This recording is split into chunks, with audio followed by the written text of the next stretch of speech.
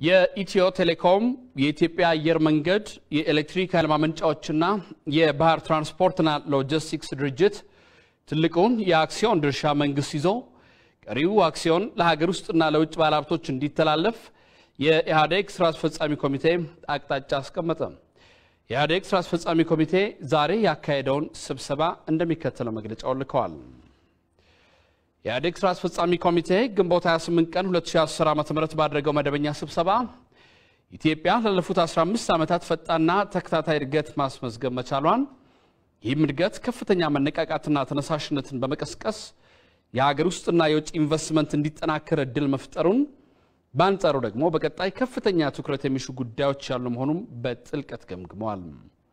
ባለፉት 2 ዓመታት ተኩል የውጭ ንግድ አፈጻጸም ከታቀደው በታች በመሆኑ በዚህ ረገድ ያለውን ውስንነት ለመፍታት የግብርናና ኢንዱስትሪ አምራች ዘርፉን ምርትና ምርታማነትን በማሳደግ በተለይ የውጭ ምርቶች ላይ መረባረብ እንደሚጠይቅ አጽንኦት ሰጥቷል።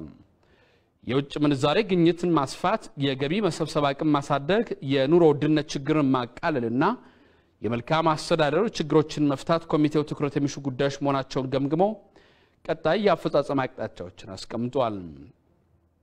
በዚህም መሰረት የእስካሁኑን ፈጣን እድገት ይበልጥ ለማስፋትና ለማጠናከር እንዲሁም በተሻለ የኤክስፖርት አፈጻጸም ለመድገም አሁን ከደረስንበት የእድገት ደረጃ ጋር የሚመጣጠን የኢኮኖሚ ማሻሻያ እርምጃዎችን መውሰድ እንደሚያስፈልግ በዚህም መሰረት ፈጣን እድገቱ ዜጎችን አካታች ወይም ኢንክሉሲቭ ግሮዝ በሆነ መልኩ ግለቱን ጠብቆ እንዲቀጥል የሀገር ውስጥ ባለሀብቶች በሜጋ ፕሮጀክቶች ላይ የአክሲዮን ድርሻ እንዲኖራቸው በውጭ የሚኖሩ ኢትዮጵያውያንና ትውልደ ኢትዮጵያውያን ለረጅም ጊዜያት በሀገራቸው ልማት ለመሰማራት ያላቸውን ምኞት በማረጋገጥ የእድገቱን ፍጥነት ይበልጥ ለማስቀጠል እንዲሁም ዕውቀትና የውጭ ምንዛሬ ካፒታል ያላቸው የውጭ ባለሀብቶች በእድገታችን ላይ ተገቢውን አዎንታዊ ሚና እንዲጫወቱ በመንግስት ይዞታ ስር ያሉ በማምረት ወይም አገልግሎት በመስጠት ላይ የሚገኙም ሆነ በግንባታ ላይ የሚገኙ የባቡር፣ የስኳር ልማት፣ የኢንዱስትሪ ፓርክ፣ የሆቴልና የተለያዩ ማኒፋክቸሪንግ ድርጅቶች ሙሉ በሙሉ ወይም በከፊል በአክሲዮን ሽያጭ ወደ ግል ዘርፍ እንዲተላለፉ እንዲሁም የኢትዮ ቴልኮም የኢትዮጵያ አየር መንገድ የኤሌክትሪክ ኃይል ማመንጫዎችና የባህር ትራንስፖርትና ሎጂስቲክስ ድርጅት ትልቁን የአክሲዮን ድርሻ መንግስት ይዘው ቀሪውን አክሲዮን ለሀገር ውስጥና ለውጭ ባለሀብቶች እንዲተላለፍ የኢህአዴግ ስራ አስፈጻሚ ኮሚቴ አቅጣጫ አስቀምጧል።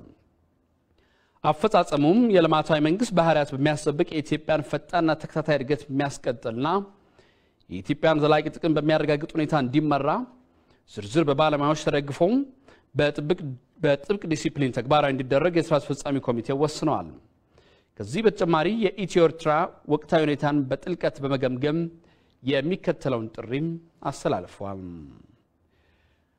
በኢትዮጵያና ኤርትራ መካከል ተፈጥሮ የቆየውን አለመግባባት እንዲያበቃና በሁለቱ ወንድማማቾች ህዝቦች መካከል ዘላቂ ሰላም እንዲፈጠር ከኢህአዴግ የቀረበ ጥሪ። ለኢትዮጵያችን እድገትና ለህዝቦች ጠቃሚነት ሰላም ከምንም በላይ ትልቅ ዋጋ አለው። ሰላም የሁሉም ነገር መሰረት ነው። ከግለሰብ የወደፊት የማደግና መለወጥ ህልም ጀምሮ እስከ ሀገር ድረስ ሰላም ከደፈረሰ የቱንም አይነት የልማትና የዲሞክራሲ ዓላማዎችን ማሳካት አይቻልም። በኢትዮጵያና በኤርትራ መካከል ከ1990 ዓ.ም ጀምሮ የተከሰተውን ጦርነት በአፍሪካ ከተከሰቱ የድንበር ጦርነቶች ሁሉ ደም አፋሳሹ ሲሆን ከሁለቱም ወገን በርካታ ሺህ የሰው ህይወት ሊጠፋ ችሏል። ጦርነቱ በሺዎች የሚቆጠሩ ሰዎችን ከኤርትራና ከኢትዮጵያ የድንበር አካባቢ መኖሪያ ቀይም አፈናቅሏል። በሁለቱ ሀገራት መካከል የተደረገው ጦርነት በሁለቱም ሀገራት ያሉ ቤተሰቦችን አፍርሷል።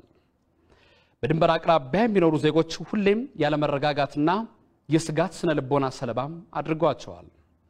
በድንበር አካባቢ በንግድ የሚተዳደሩ ሰዎች ላይም ተጽዕኖ ፈጥሯል። በድምሩ ያለፉት ዓመታት በሁለቱም ሀገራት ህዝቦች ላይ መጠነ ሰፊ ኢኮኖሚያዊ፣ ማህበራዊና ፖለቲካዊ ቀውስን ፈጥሯል። በመሆኑም የሁለቱ ሀገራት የወደፊት ግንኙነት ምን ሊሆን ይችላል የሚለው ጥያቄ የአብዛኛው ኢትዮጵያና ኤርትራ እንዲሁም የዓለም አቀፉ ህብረተሰብ ጥያቄ ሆኖ ቆይቷል። ከጦርነቱ በኋላ በአፍሪካ አንድነት ድርጅትና በተባበሩት መንግስታት አደራዳሪነት የአልጀርሱ ስምምነት ቢደረግም ላለፉት 20 ዓመታት በሁለቱ ወንድማማች ሀገሮች መካከል ጦርነትም ሆነ ሰላም የሌለበት ሁኔታ ተፈጥሯል። የሁለቱን ሀገራት ወዳጅነት ወደ ነበረበት ለመመለስ ላለፉት 20 ዓመታት የተደረጉ ሙከራዎች በሙሉ ውጤት አላመጡም። በዚህ ምክንያት በአሁኑ ጊዜ ሁለቱ ሀገራት መካከል የእውነት ሰላም ለማስፈን ከቀድሞው የተለየ አቋምና አካሄድም ይፈልጋል። ሁለቱም መንግስታት ለህዝቦቻቸው ቦታ የማይሰጡ ሊሆኑ አይችሉም። እኔ ይበልጥ የሚል ፉክክር ለሁለቱም ህዝቦች የማይፈይደው ነገር አይኖርም። ከዚህ በተጨማሪ ለአፍሪካ ቀንድ ሀገሮችና አካባቢ የፖለቲካ ቀውስ መብረድና መረጋጋት ዘላቂው መፍትሄ የኢትዮጵያና የኤርትራ ጤናማ ግንኙነት መመስረት ነው። ይህን ባለማድረጋችን በርካታ ለሁለቱ ተማማች ሀገሮችም ሆነ ለአፍሪካ ቀንድ አካባቢ ትልቅ ፋይዳ ያላቸው እድሎች አመልጠዋል። የኢትዮጵያና ኤርትራ ህዝቦች ቀድሞም ቢሆን ወዳጅ ነን። በደም በባህል በቋንቋና በረጅም ጊዜ የጋራ ታሪክ የተሳሰርን ህዝቦች ነን።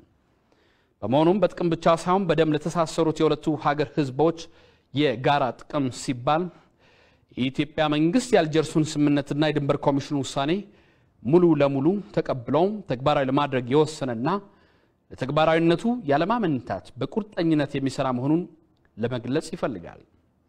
ይህንኑ በጋራ ተጠቃሚነትና እኩልነት ላይ የተመሰረተውን የሀገራችን ፖሊሲም አጠናክረን እንደምንቀጥል በዚሁ አጋጣሚ በድጋሚ ለማረጋገጥ እንወዳለን።